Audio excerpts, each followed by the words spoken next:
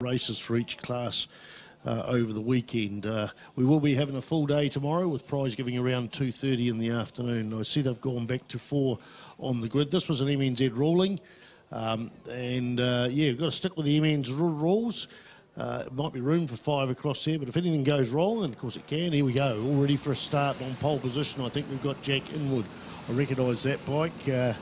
Then we've got, somebody else has changed there. It was, I wonder what's done for positioning here, because I would suspect, in fact I'm going to have a look here, just trying to pick up the numbers on the second bike. Yeah, unfortunately what's happening is there's Wade, the MNZ official there with the red flag, is in the way of that number, so I'm going to go to the third one. It is George Venel, so it may be that the grid positions have changed and gone off the first race actually, so whatever it is changed a little bit, but I can tell you, we're pretty sure there, 387 it is, 387, Jack Inwood there on pole position, 46 there, Finn Terry, so it's what's on my timing screen here. George Venel in third plot, Connor Doreen on in 100, on bike 115 in fourth spot. Then we go to row 2 there. Number 20 is Kobe Osborne, followed by 52 Josh Walland, Erica Champion on 282, and Dan McKellar on bike number 17. They're off there, and feet going everywhere trying to get that line there. In fact, there's those white leathers, or off-white leathers. It was Darcy Davies there, number 530.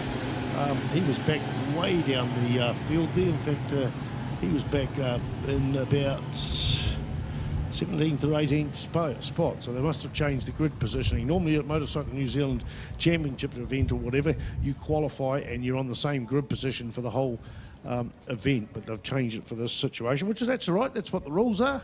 I just hadn't been aware of that, and I've been up to date now. So already a good break there, and that will be Jack Inwood. He seems to have the ability to get off that line, although he did struggle to get off the line there to start with, and he was swamped by a couple of bikes, but seems to be really flying down there. There's a good look at the size of that rider on the second bike. It is a weight limited class. I'd say he's on the upper end of it, or she, whoever it is.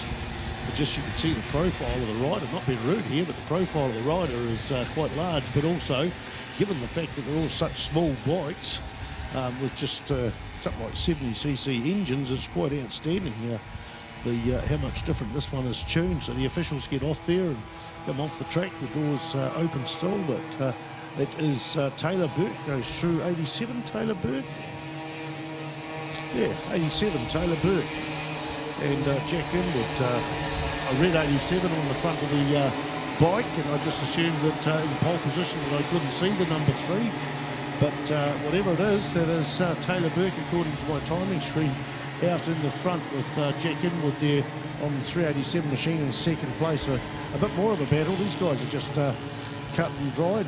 Off into the distances, about 80 to 90 metres between first and second place. We go back probably 100 metres, and then a tight fight for third and fourth place between 46 Finn Terry and 45 Jordan Moore, and a change of position there, and I think that is George Venel coming through there, and just has the legs on it coming through and getting ahead of Jordan Moore as they go through turn 2 here at Manfeild for the 2017 New Zealand Secondary Schools Minimoto Grand Prix. Quite exciting racing there further back down through the field. Still got guys on their first lap coming down there. That doesn't matter, they're still getting the wind in their face and still having a good time. There we go, the final bike on the track. I can't even see the number, but it is number 87.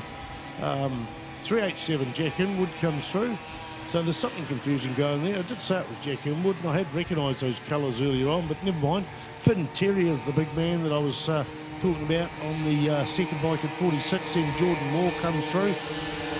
Great bunch of riders there. It was George Venel slipped down the field a bit. So Jordan Moore in third spot, Byron Hurren in fourth spot, and George Venel, he was in third place earlier on, has slipped down to fifth.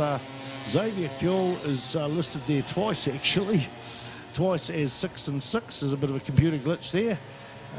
He's in sixth spot, yeah, of course. Dan McKellar, Kobe Osborne, Josh Walland, Reagan Jaggard, round off the top 10. We go to bike number 282, which is Erica Champion there in the 11th spot, and Reagan McMillan there on 28 there in 12th. And then we've got Jacob Scammell, Ethan Gordon, and bike number 18, Jacob Nixon in 15th spot. Logan Durand and Gemma McKee